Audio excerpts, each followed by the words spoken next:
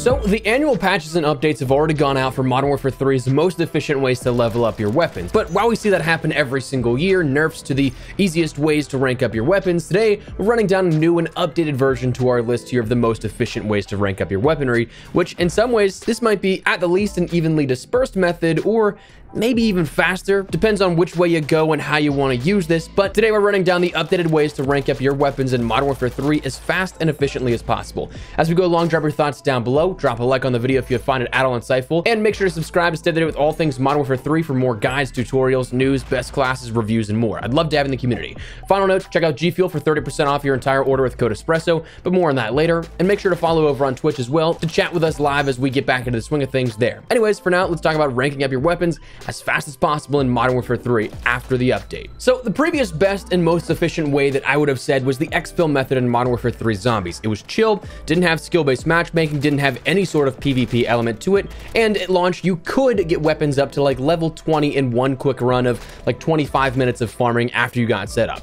Now that's not so much the case. Soon after we published our guide, I want to say like 24 hours later, there was what felt like an XP cap introduced, meaning you could only get, I'd say, around like 13 levels per match, and that was a hard ceiling at that. You'd see it taper off, you'd go multiple exfils without even feeling like you progressed at all, and that was the most you could achieve. Then, just the other day, they introduced the change to the exfil locations that was drastically undercutting the number of zombies that would actually spawn when you called that exfil chopper in. Especially late game, you'd end up seeing that be something where it brought around 50 plus per spawn, like 50 to 100, and then you'd clear those out, more would keep spawning, so it would just be an absolute farm to end up getting that XP. Now, you don't see nearly as many. I want to say you probably see at max, maybe like 20, 30 zombies, again, at the latest time in the exfil countdown. So while they said that was to improve stability because people were cheesing exploits for sentry guns and everything like that to get like 20 of those at an exfil location, I think the easier method would have been to just get rid of the sentry guns, but I also think that was kind of their disguise to end up lowering the amount of XP yield for the exfils themselves. But anyways, beyond that now, the new and best easiest way still I think comes in Zombies, this coming with the Spore contract, where that contract tasks you with ending up destroying 6 spores, and it's very easy, but it is something that there will be a handful of those around the map. It's not like the only 3 exfil zones you end up getting in most games. There'll be more than 3 Spore contracts, mostly at a time, plus there'll be more as time goes on. As people complete contracts, they'll refresh, more will come up, and more Spore contracts will be available. But to do this, you have to activate the contract, then grab the inhibitor device and throw those down at a few spores. From there, that will then spawn zombies around it trying to protect the spores, and the nice part is, well, they don't stop spawning. They are continual spawns here until you end up destroying those spores, which you don't have to destroy the spores. So you can end up doing this the entire round if you'd like. I think I found like activating or throwing inhibitors on 3 to 4 spores was the sweet spot to have it active all at once, because 1 spore didn't yield a whole ton of zombie spawns, 2 yielded a bit more, but 3 to 4 seemed like while you got more, it might have been that cap. It also makes it easier to keep an eye on those spores in the inhibitor devices, because the only thing that I will say with this method is that you have to keep an eye out for that, because it sometimes seemed like either the inhibitor devices would either die out or they'll get attacked by zombies. But I had a few times happen where I had to go and place another inhibitor device on the spore because it regened back to its normal health and everything that went along with that. So kind of a bummer, you have to keep an eye on that, but also not the biggest deal, because if you end up doing 3 to 4 active, they give you 8 inhibitors per contract. So you should have a few to spare that you could just end up placing it down again and going back to your business. Now, it doesn't grant you as many zombies nearly as much in regards to the exfil farming method, especially near the end. But at the same time, there is no 30 to 60 second rollover of like dead time between exfil methods. So in a way, it might be pretty close to the number of like mid-game exfils, not the late game exfils again, because you'd have like 50 plus zombies at a single time, but it still is a way to keep continuously shooting at zombies and gaining XP relatively quickly. Another method found by OP Marked is one that's entirely hands-off. I'll link his video down there in the description below because it is absolutely worth a view here on this. I'm just going to let you know that it is out there. But I don't know if I'd call this a glitch or an exploit, but it does work incredibly fast and it's entirely hands-off. You need to finish Act 1 and do the exfil mission for this, where you can then grab a monkey bomb, sentry gun from the median threat zone, and then the circuit boards for the automated sentry. For this method, you got to throw down the sentry, jump on top of it, put the monkey bomb on top of the sentry gun, and then it sort of glitches out where the bomb doesn't doesn't go off, but it still has those pulling properties on the zombies. So they all come to one location, and that's where the automated sentry comes into play, where it just takes them all out, all again coming to that one spot, funneling to the sentry. So it's an AFK method to farming levels. Again, I'll leave the link down below to his guide. He absolutely deserves the view on that for finding that, but wanted to inform you that that is indeed another way that's out there, fast, and an AFK method you can do.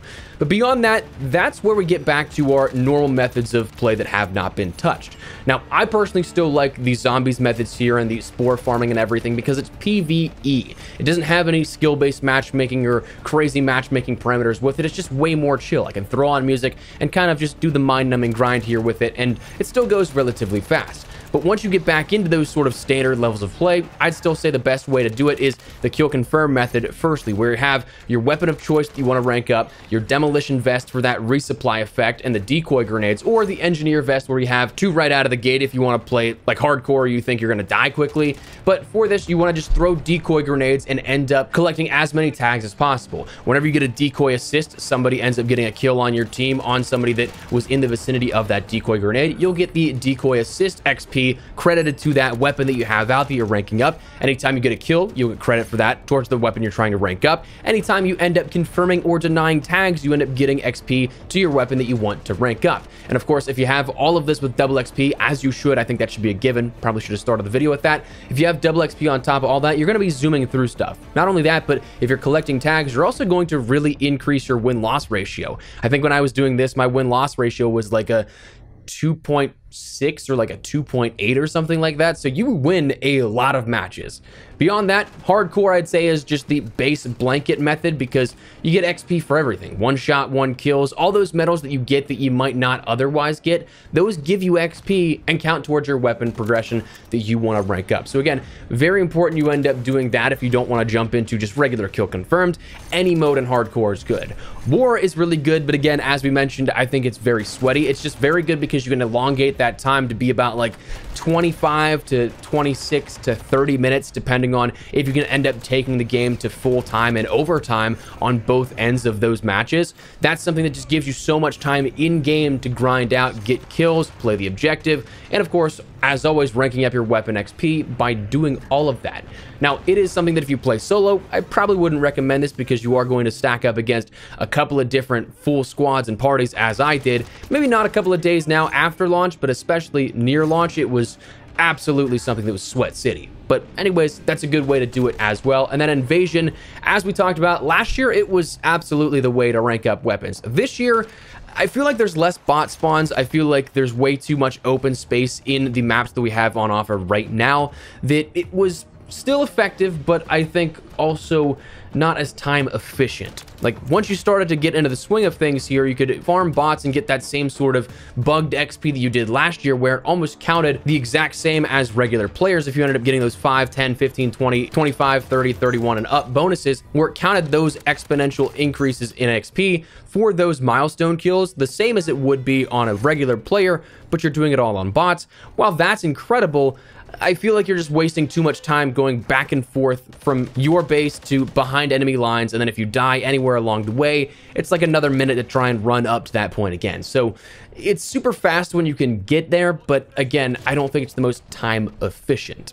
But anyways, that's my updated list here now for the best ways to rank up your weapons here after the update in Modern Warfare 3. So that's what we're going to call it. Let me know your thoughts down below. What do you guys think of this here? What do you think of the best ways to rank up your weapons? If you find anything more efficient that you'd like to share down below, feel free to if that's the case. Before we have everything up, make sure to check out my friends over at G Fuel. Code Espresso can get you 30% off your entire order here to fuel your COD grind this COD season for weapon ranks, camos, whatever the case, G Fuel's got you covered. To me, they're like my cup of coffee in the morning. Get my day started with them, get my productivity going. For me, I love the flavors of the Morbius Nectarine flavor, strawberry banana, hype sauce, pink drip, my team Carnage, our flavor Pog Juice. Absolutely love all those. So if you guys want to check those out or more, link in the description below, and code Espresso can give you 30% off your entire order. But for now, that's what we're going to call it. So again, drop your thoughts down below. If you enjoyed the video, you found it at all insightful, do me a favor and drop a like on it. And if you're new to the channel, make sure you subscribe so you don't miss a single thing regarding all things Modern Warfare 3, guides, tutorials, news, class setups, reviews, all that kind of stuff. We got you covered here on the channel, and I'd love to have you in the community. But for now, thanks so much for watching. My name is Espresso. I'll see you later. Take care, and peace.